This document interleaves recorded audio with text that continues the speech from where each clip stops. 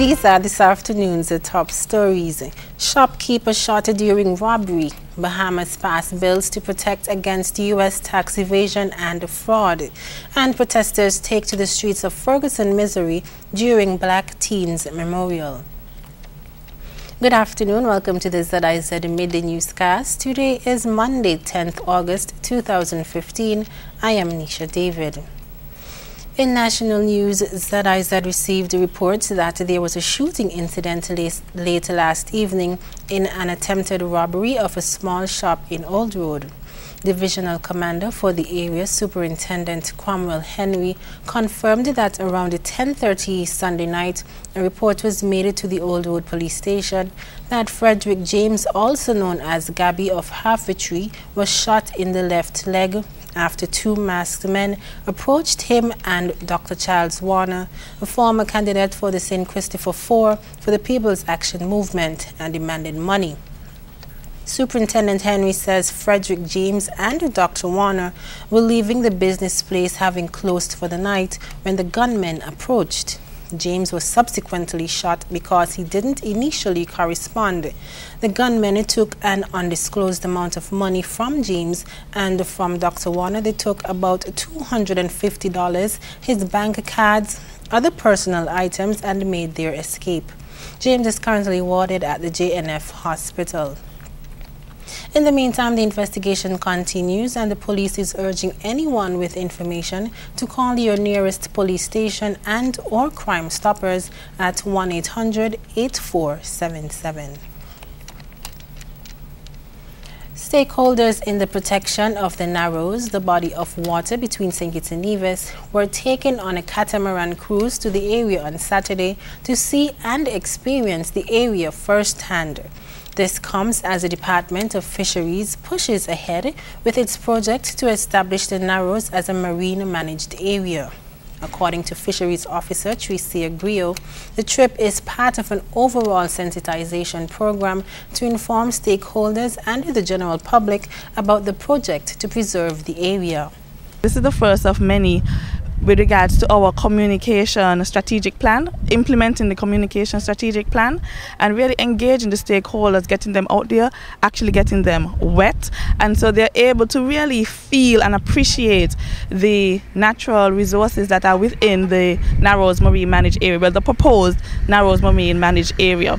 Marine Resources Department officials told the ZIZ that one of the goals of the project is to counter the natural and man-made factors that are endangering the fish population.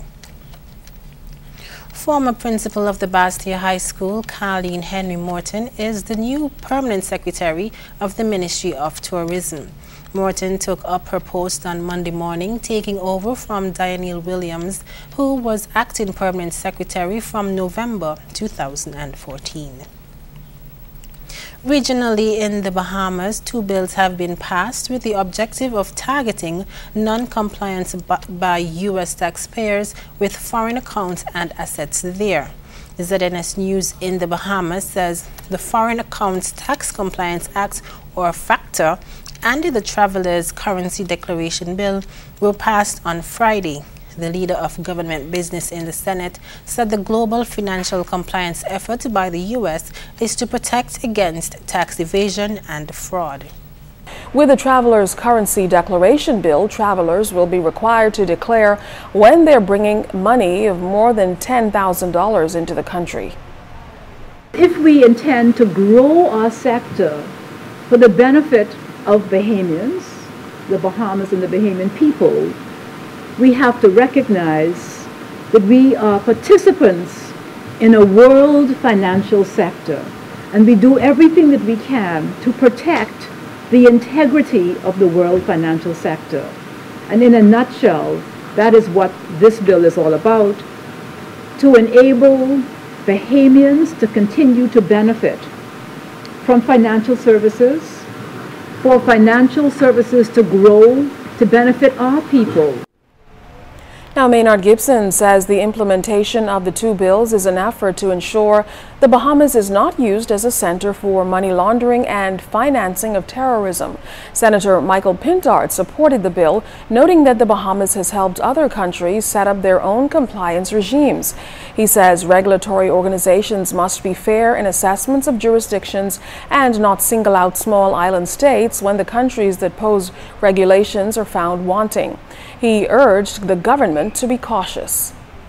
In setting up the agency that we are now in the process of doing, we are merely serving as a conduit through which information would come from financial institutions and go to the U.S. We run the reputational risk that if that information is not accurate, while those financial services organizations are going to feel the brunt of the U.S. law, the Bahamas as a jurisdiction itself is going to suffer. Guyana's finance minister is rejecting an article published in the Friday, August 7th edition of the Guyana Times, which reports on an increase of the pocket allowance for ministers from US $25 per day to $500 per day. The minister said since 1993, the allowances have remained the same, and instead of making changes, the new government will be tightening the leases on allowances. Capital News has more details in this story. Finance Minister Winston Jordan today rolled out documents in his defense as he set the record straight on traveling allowances given to ministers under the new government. While the former People's Progressive Party Civic Administration is making noise on the issue, they are the ones who went against the approved rates, according to the minister. He pointed to a previous cabinet decision in October of 2014, where former Finance Minister Dr. Ashney Singh and an official traveling to the United States were given more than the approved rates. You have your circular that says rates for ministers are $200. This is up to me. Okay? Rates for ministers are $200. Okay? But you have a circular, a cabinet decision, okay, that gives a minister here $355 per night. And Mr. Edgell says, by the way, no minister was given more than $150 per night. The official who traveled with Dr. Singh should have received US $150. Instead, he was given US $355 for hotel accommodation per night. That's all. Okay. So the point being made here, I'm not knocking these officials. I'm not saying that, that the thing. But the point being made here that rates can only be a guide. That you can't, at the level of a cabinet or a circular, have moving rates. You have to have some guide.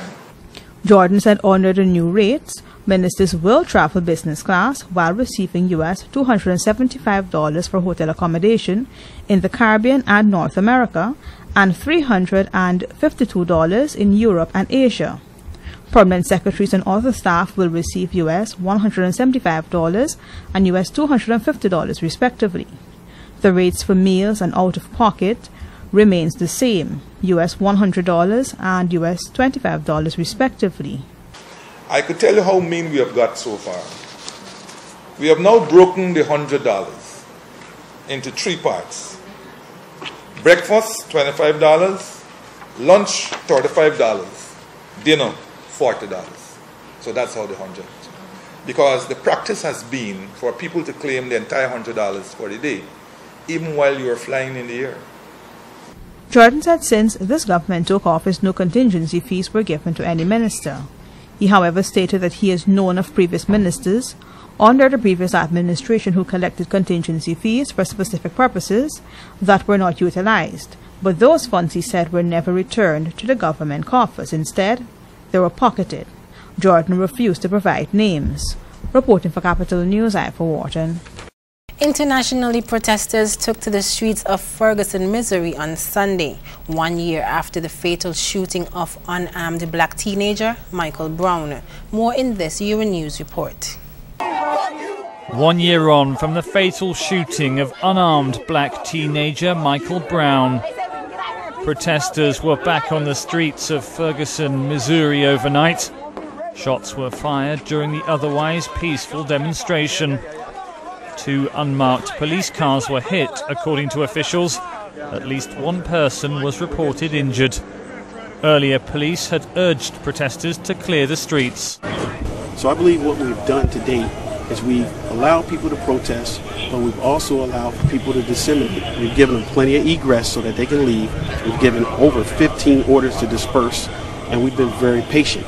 But at some point, some of these folks are going to have to get off the roadway, and we're going to have to take some enforcement action. The killing of 18-year-old Brown by Officer Darren Wilson, who was white, sparked protests across the U.S. Demonstrators accused the police of racial bias. No charges were brought against Wilson in the end. He's since retired from the police force. USA Today reports that the U.S. Environmental Protection Agency, the EPA, mistakenly released 3 million gallons of toxic wastewater from an abandoned mine into Colorado's Animas River. That number is 3 times its original estimate.